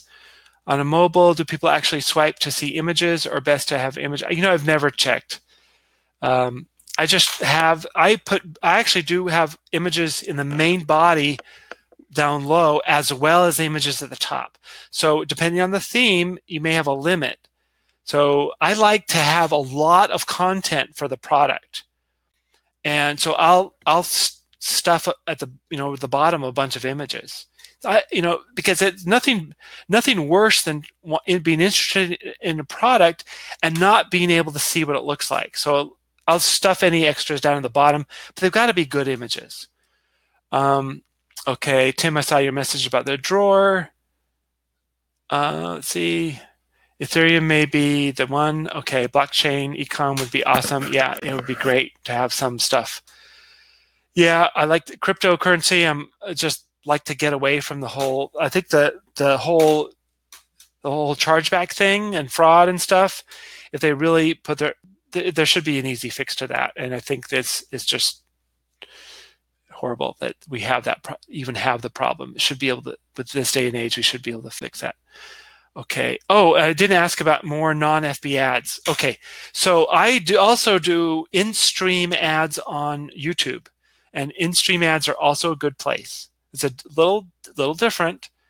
It's different and the same at the same time, but we kind of run out of time with that. But I've done in-stream ads for a long time. And for my high-ticket items on Amazon, I ranked videos for them. So things that are high-ticket and have a good margin, I rank videos. It's actually, you can pay, you can use the ads platform on Google to rank videos, just get pay for cheap views. That does a lot. Okay, also do retargeting, like perfect audience, ad roll for like proven products. That way you've got retargeting on all platforms. So you could do the banner, do the in-stream. So you're doing a video for Facebook, you can also take that. In Facebook, you want it square. In Google, you want it to be horizontal. And then you can do banner ads in Google also. And there's lots of banner platforms. So when you've got a product that you're scaling, then start putting things in other platforms. So Google has retargeting as well. They call it remarketing. You can, but I love the targeting inside of Facebook. The targeting for videos, I find I do direct placements. If anybody has done anything with Google video ads, you'll know what I'm talking about. I find the direct placements work best rather than using keywords or something. And retargeting with video is great too. So there's lots of great platforms. Google's great. You got to do it the right way. Okay, like anything else. And you have to actually in my coaching, I do have a whole section on doing video Google in-stream ads, or how to set up get everything set up and use the ads manager. It's a bit of a beast. Okay, let's see. Yeah, Trent made a comment about an ad. Potential customers want to. You don't necessarily need a real person. You need to do what's appropriate for the product. So if I'm showing off this really cool flashlight that I'm not going to show you because I might want to sell it, I'm going to demonstrate it, but it's going to have my hands in it. So it depends on what the product is.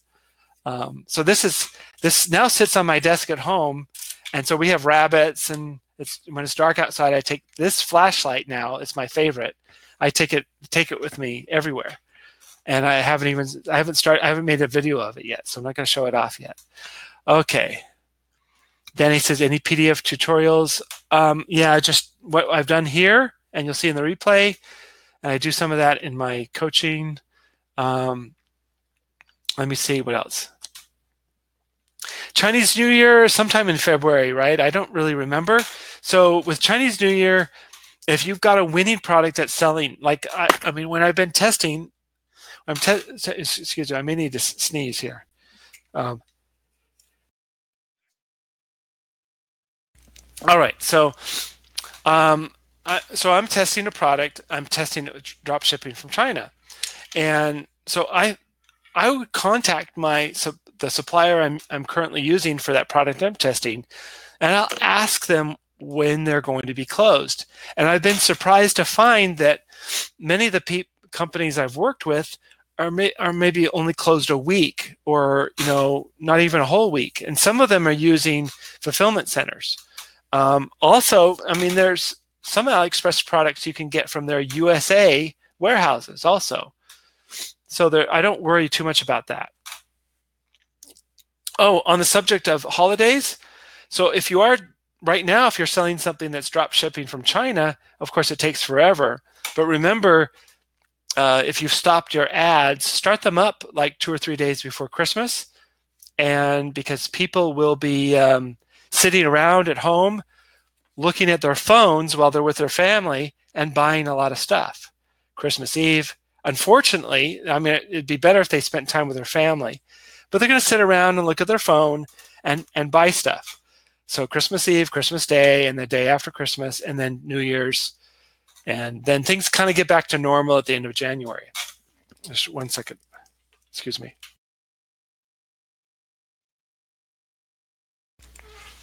All right, needed it. It's my nose there. Okay, so let's see. Lookalike audiences are great. I have my own way of doing those, and scaling ads is something is. What can I say? Scaling ads in some respects, it just works. I aggressively scale. I find that Facebook is very responds very well to aggressive ad scaling, and it's just not something I do slowly. It's something I do very fast. Okay, let me see if I'm just trying to find any questions that I haven't answered real quick. And okay, Zena asked a question about program Help Me. I sell clothing. So clothing is a different sell. So it's not like selling a flashlight that kind of does something for somebody. You do need to do your ad in a way that people and in a way that people see your ad and they imagine themselves wearing the product themselves. Things that you can promote on Facebook that have a unique reason why they should buy it work the best. Just let me put that out there. That when you have a reason for them to buy it that's emotional, that, and if you can apply that to clothing, you can apply that to print on demand.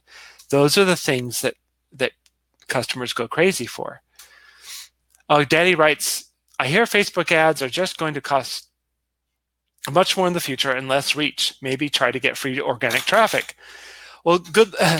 Well, Google changes the algorithm all the time too. So with the, I know how to do SEO also, but I choose to do paid ads because I can take something that's selling, say I'm selling 1 or 2 items a day. When I prove that it actually converts, I can take something where I'm making, $40 a day and turn it into $2,000 a day within a week or two or less, or it just depends on what it is. I can't do that with SEO. And so you could say, okay, SEO is free traffic. It's not free. Facebook ads is you pay for it. So SEO, you pay for it with all the tools you buy, all the time you spend. So time is money. So both of them cost money. So time is money. They both cost money. There's no such thing as free traffic. You pay it one way or another. Pay for it one way or another. Both platforms change. Google changes. Facebook changes. Just master something and then leverage that. So pick one thing, master one thing, one traffic method first, and then, because the market, when you create an offer for a paid ad, you still need, if you're doing SEO, you have to create that offer too. You have to understand how to sell a product online. Scott says the idea of independence from relying solely on Amazon is a great point, because when you build a business on Amazon, you're building a business on somebody else's platform. So Shopify, if you're doing e-commerce, say if Shopify went out of business tomorrow, it would take me 48 hours. I'd be back up in business, because I have my email list. I know what all my products are. All I have to do is set up on another platform, and I'd be ready to go. Okay, so, and I've had that happen. One of the stores I was on in the mid 2000s, like 2006 or so, went out of business. I had to change real fast, and no problem. Just move on to another platform. Okay, I think I've kind of gone through most of these. So now I'm going to go back down to the bottom and see what questions are here. Okay, I'm going to go from bottom to Phoenix asks, what platforms? I usually just hook up. I'm not using Klaviyo right now. I'm actually using Infusionsoft. So I just have a lot of flexibility with that. But Klaviyo is one that is really well suited for an e-commerce platform. Klaviyo is more expensive. If someone's just starting out, I would recommend something like MailChimp, because there's some automation in there. Also, I really like Abandonment Protector. It's easy to get a store up and going and have abandoned cart emails. I've just always liked that product. Danny says he wants to do woodworking tutorials, downloadable course. You can certainly sell digital products on any of these platforms. Okay, if you've got courses, you can sell any of these on a course. If I have a store with over Jason says, a store with over 5,000 products, I'm guessing you would recommend to get rid of about. No, just leave them all there. But when you run an ad, the ad is going to take them to a single product. It's not going to take them to the homepage of your store. The ad, just leave all the products there. Scott says, asked about Klaviyo. Klaviyo is an email automation program. Okay. The only add-ons that I think, I like Trackify to handle the pixel. I like Abandonment Protector. ShipStation on some of them. Yeah, I'll show the video. Just give me a moment. I'm going to answer these questions. Yeah, and so yeah, Danny, you can sell digital products too. Certainly can. And Ganti is right. SEO is not free. You pay with your time. A lot more uncertain, and that is absolutely true. Phoenix says, once you test an alley, how do you figure how much to order? I usually start with a couple hundred. It just depends. Usually, I've sold anywhere from 300 to 700 of an item before I order in bulk. I'm not sure what Danny's okay. What's your best? My best scaling methods is I scale a budget scale. I budget scale aggressively, and let me go here and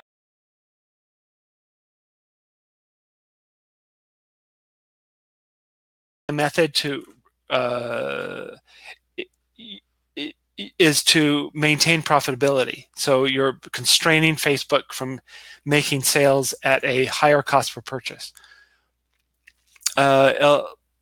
LUV, when looking for the right target, should I use audience insights. However, audience insights is broken right now. So you'll need to use Google a lot to find like the magazines or things. So magazines, stores, brands, and competitors, and then check in Audience Insights to see if there's a thing. Everybody wants to see the video. 1 second here. Thank you for the pointers. I like Trackify. Yeah, that's the one I like. Any cheaper ads in Facebook, if you can do it right just like any other platform, it's not about cheaper, but it's being more effective. So my focus on quality of the offer as a whole brings me back down to a price that is like it was 2 or 3 years ago. So I don't worry about the cost. Now I'm focusing on being a better marketer, and that brings the cost of my ads down by being better at what I'm doing. But there's also YouTube in-stream ads. They have their own challenges as well. It's a different platform, different thought process on some of that. Let's see here. Good. Okay. Okay. Let me see the last couple of questions here. Then we'll show the ad. There's no real shot. You use the apps that you need. I don't think there's any. And use what you need. There's too much importance, in my opinion. That's what I hear from a lot of people that are new, is they're asking what apps that they need. So you need to use only those that you need. I just talked to someone this week who is struggling to make their store work, and they're spending over $250 a month on apps. Okay, so just use what you need. So what you need is a good product to sell, and a good video ad and good ad copy. That's what you need. You definitely need the pixel, stuff like that. But I like Trackify, Abandonment Protector, and you use whatever you need for the shipping. I use Dropified for my connection to AliExpress. Wonderful program. It's not free, but you can use Oberlo if you want a free one, but Dropified is wonderful. Simeon says, extremely great content, Frank. First time here, and you are totally different than others. Thank you very much. I'm just telling you how I do it. You give content real value and not offers, and offers will fill up the form and set an appointment. Okay, great. Yeah, I'd love to have you in my coaching. And this is, in the coaching, we do 2 calls a week, and like as an ongoing basis, and everybody gets to talk. We talk like this on the calls. I go over ads, I go over videos and products and stores. So you're getting a little peek of kind of how things work there too. Okay, somebody is asking what the pixel is. So the pixel, and we're going to show the video real soon. Pixel is, so think of Facebook as an artificial intelligence. And so what the pixel is a little piece of code from the Facebook artificial intelligence that you put in your store. And so now Facebook gets to monitor what people are doing on your store. And that feeds back data to Facebook. So now I'm running an ad, and I want it to optimize for purchases. So I want traffic that's going to spend money on my store. So as people buy more product on my store, the pixel feeds back the data of the type of people that are purchasing. And Facebook tries to send people that are like the people that are already buying. So it's a feedback loop where it optimizes the ad for to bring more traffic that's like your buyers. Budget scaling is what I basically do is when I want to sell more, it's the ad set's working well. Maybe I'll start an ad at $10 or $20 a day. I'll start it off, and if it starts converting and it's profitable, then I'll double it, at least double it after 3 or 4 days, and then I'll just continually do that, and just of course monitoring to make sure that it's profitable. And then that's pretty much fairly simple. So Thomas asks, general store versus niche store. When you're starting out, I recommend a general store just so you can test anything. Realize that, and I recommend that way you're not painting yourself in a corner that you're in one niche and now you can't sell something else. But just like Amazon's a general store, they're successful. You can have successful general stores. And then if you find that a handful of products that are in one niche, then may do a niche store when it works out. Okay, I'm going to show you the video now. All right. Okay, so okay, so I need to stop this screen here, and I need to stop sharing screen, and then I'm going to pull up the video. So we've got to pull up the video, and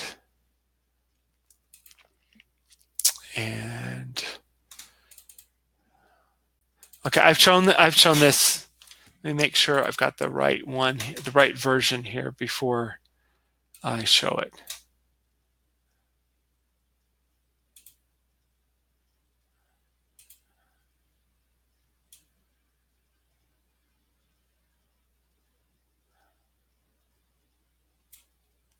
Okay, I think this is the right one. Let me make sure. I gotta make sure I get the right version here.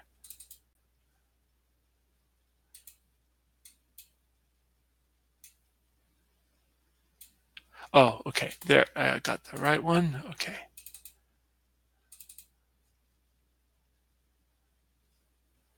Okay, so let's see if this starts sharing.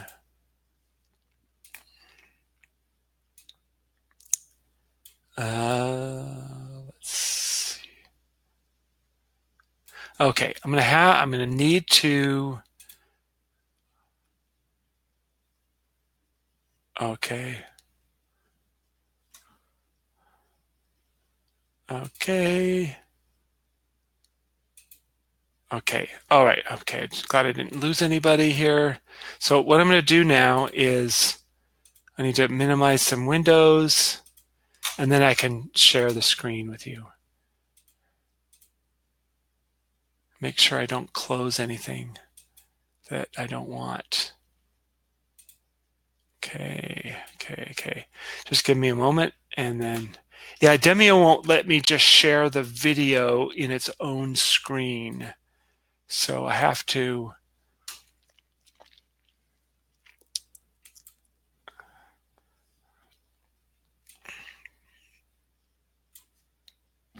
All right, so let's do this. I like your old, oh, Danny says, like your old windows in the back, and those white chairs are nice. All right, so this is a house. This house was built in the 20s, so it's an old house in Pasadena. And yeah, my wife and I, we really like the old homes. And yeah, yeah, let's see here. Let's go to we'll share this. I gotta get this back down here. So now I'm gonna share my screen. And okay, so now you should be able to see the screen. And right here, oh, I hope I didn't close something. Okay. All right, so now I'm going to bring this to the foreground. You should be able to see. the video. Can you, everybody can see the video, right? I'm going to start it from the beginning. Just somebody say yes if you can see it. Okay. So you can see it's square. I've shown this at a whole bunch of events. So now don't copy my product. Okay. So I'm going to start it from the very beginning, and then we'll let it go. And then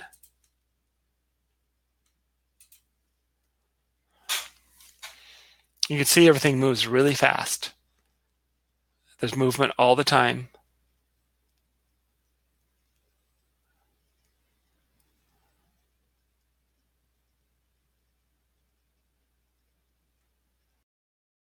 Okay, let me get back to the screen. And then, okay. Audio's back. So you saw the video, no video? No video? Yeah, it's probably having, oh, that's right. I need to share the screen again. Okay, I'll play this again. Okay, so can you see the video now? I'll try it again. Okay, so I'll play it again. It's just under a minute long. No sound. There is sound on the video, but I turned off the sound right now. So that way it's a little bit, Demio's having a hard time streaming all this at the same time. So there is background music, but so most people, Phoenix would sell both of what? I don't know I'm only selling one thing here. Oh, I don't sell the charger. So it's a what? Okay, so cell phone, most Androids made in the last 2 or 3 years support wireless charging. So this pad is a magnet, and it has a built-in wireless charger. So it holds the phone and also charges it without a wire. So you see what I'm doing? I know that this is not the ideal presentation because you're seeing it a little smaller, but I'll just start it again. You see how fast everything happens? Okay, so it's a magnet holder that has a built-in charger. And I do this it's all done in Camtasia. All the editing, the video since I use my phone for the the demonstration, I used my wife's phone to videotape it. That's all it is. So you have what you need to make a good video. It's just a matter of doing it. And in fact, you're going to go through some learning experiences doing this. This was my second try making this video. The first time I did it, I thought I had all these great scenes to edit together, and then I noticed that there were reflections on every scene. I didn't know it until I went in to do the editing. So you're going to learn a lot of things about doing this. So is that clear? Do you see, you could see the very beginning. I really tried it. It's like compress a lot of things in right at the very beginning. And I actually have I want to say 4 or 5 videos in my mentoring and training on how to do this. There's a lot more to it. This is the result of kind of putting it all together, but there's definitely a method for putting together the call outs and everything here too. I have some training to do that too. So it really, when you're selling a product, you want to make people don't buy logically.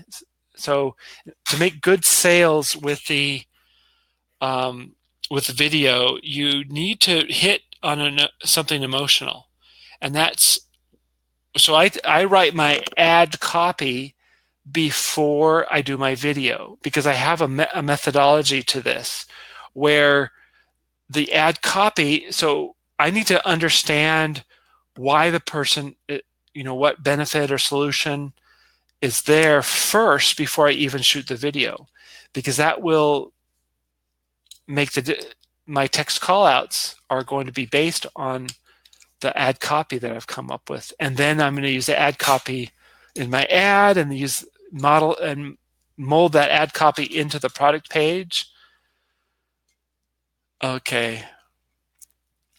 Okay, so that's about it. So that's how that's put together. Still have started off with like 60 plus people.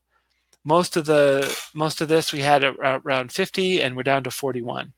So we're now on 2 hours. So, any other questions? Let me turn my camera back on.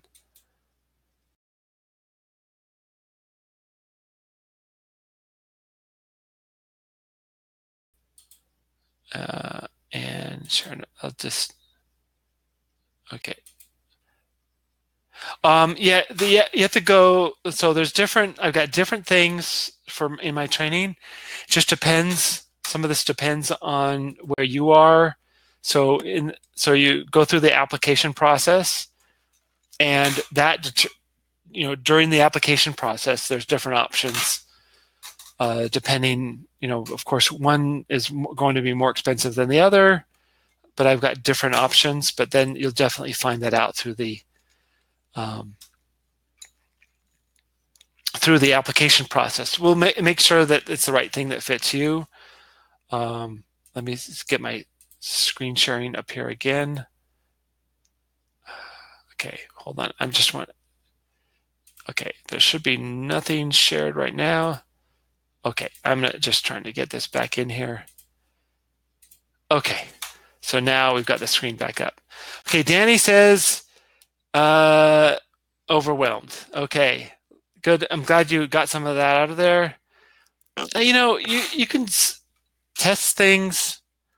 Danny's not working a job. Yeah, you definitely need to have money to spend. So when I started my first e-commerce business, I started it up. I was in between consulting jobs, and I kind of had the e-commerce selling things, but it wasn't working really all that well. But it wasn't enough to support my family.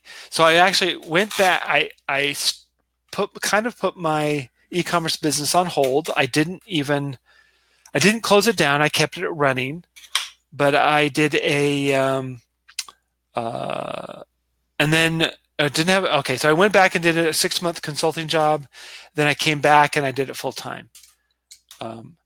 Non-Facebook ads, so other platforms, Google, AdRoll, other platforms. There's Google. The video in-stream ads are also good. So I've been doing Google for a long time. I need to start. I've been kind of had my head in Facebook for the last 4 years, and not really put as much time into the other platforms. I still have done some, but not as much as I should. I started my first e-commerce business. I grew it with Google ads back in the early 2000s through about 2011. I did, Brad. So it's based. You really don't know. It was just such. So, I mean, I didn't. You don't know. I don't pick products based on. I thought it was a cool product, so I thought, well, hey, if I think it's great, it might be a good product. I just test it. Yeah. So if it's something I can demonstrate, I can clearly demonstrate it, then I'll give it a try. So I'll test it. I have 5 e-commerce stores plus Amazon. So I have currently 2 general stores and 3 niche stores. Okay, so I have a team of people in the Philippines that help me run the day-to-day operations. I just do marketing. That's all I do. Marketing and product selection. I like to be able to sell something for at least $20, $30. but it all depends. I just want to look at the numbers to make sure that I can make a really good profit. I mean, if I can sell something for $16 and it only costs me $4, I mean, I'll do that. I mean, you have to have something that has a high perceived value so I can make a good profit. So it's not, people have to ship it back to me if they want a refund. And in some cases, if they complain about something, I'll just refund them. If it's not worth the trouble of going through a whole exchange and stuff, I'll just give them a refund and say, if you want it, just order it again. I want to do things to minimize my time, so I don't want to spend too much time on inexpensive items. More expensive items, certainly my customer service will spend more time on that. Okay, Philippines, I use what's it called? onlinejobs.ph. And so I have VAs that do. I've got people that handle my bookkeeping and customer service. They answer my phones, and then I have, if they're overloaded, I have it'll roll over to an answering service. So you can call one of my numbers on one of my stores, and you can reach somebody 24/7. Mario, what do you mean by customer relationship priority? What do you mean by that? So with hiring VAs, it's, I mean, if you've never done it before, you have to develop some training for them to do what you want them to do. Okay. Scott, I mean, I've had things that are $100 that cost $100. They sell great on Facebook ads. It depends on the product, and it all still comes down to your understanding of the people that you're showing the ad to. Well, Mario, if people are happy, they'll come back. So I really try to minimize the phone time with customer service. So it's typically they'll answer the phone and take the information, and then they'll research it off the call, and then most of the time they'll just email them back. Phoenix, I like to charge at least 3 times my cost. That's my preference. I can't always do that. Okay, so what I just want enough dollars in my profit to be able to make a good profit and have enough money to pay to acquire a customer. Okay, Danny says, this is very helpful, Frank. Thanks. May want to talk more somehow about the type of training. Definitely, yeah. So apply. So there's plenty of options, even on a budget. Okay, great. Phoenix says, this is a nice early Christmas present. Mario, most importantly, I want the person to be happy with the product they've received. So if you're early on into your e-commerce business, the product presentation from the packaging is not your first priority right now. So if you're early on, that's something you do later on. Okay, when you've got things coming into the States, it's coming from your shipping from your own fulfillment, or from a fulfillment center like Mint, like the one I shared with you. Mint Fulfill. If you're having things, then start worrying about your packaging. But early on, just the marketing, getting your ad to convert profitably is an art form that you need to learn first, and then once you get the marketing part down, then you can move along. Okay. All right. Anything else? Still have. Let's see. Scott says, "Thanks so much. So many golden nuggets. I will continue to follow you. Wish I could stay on longer. I have to head to bed. Have to work in the morning." Yeah, for me it's only 8:15. For some of you, it's past 11. How did you learn your ad copy? I use a few emojis. usually not more than 3. You should have some in there. How did I learn it? Um, uh, uh, uh, that's hard to answer. Some of it I learned from others, and some I learned from reading ads. And then I've read some good books. There actually none of them were about ad copy, but I've never used a hashtag in my ads. Never. Oh, that the 75%, 90%, that's in video view audiences. So when you have a video ad, you can retarget people that have watched certain percentages of the video. It's a really cool feature. Oh, Danny says today, happy birthday, Danny. So ad copy is there's books on that. You can do it yourself, or in my training, I have a what I believe is a really simple, easy way to write ad copy. So I would always just sit down and start writing it, and I was trying to figure out how to train other people how to do the same thing I did, and I thought, and I came up with a really simple way and I have a form and some training, and it'll get you writing some good ad copy real quick. I'm not going to. It's fairly simple, but it takes a little thought. There's a little mindset process and a thought process that goes into it. Okay, so yeah, they're all dark posts. I do all video link posts. Any other questions? So, and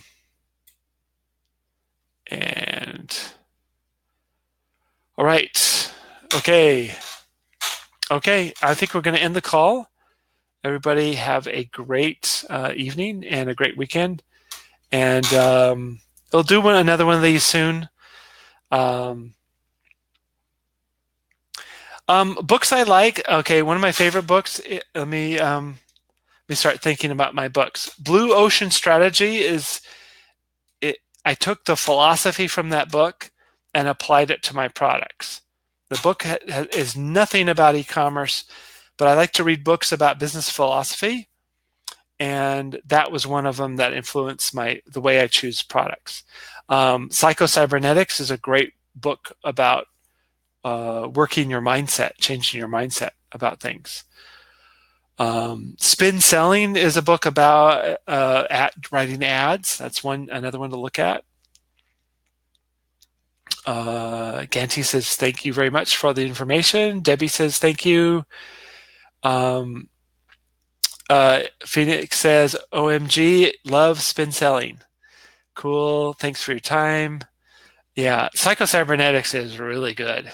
That's an old book. I've Spin Spelling is as well. Maxwell's Maltz. That's right.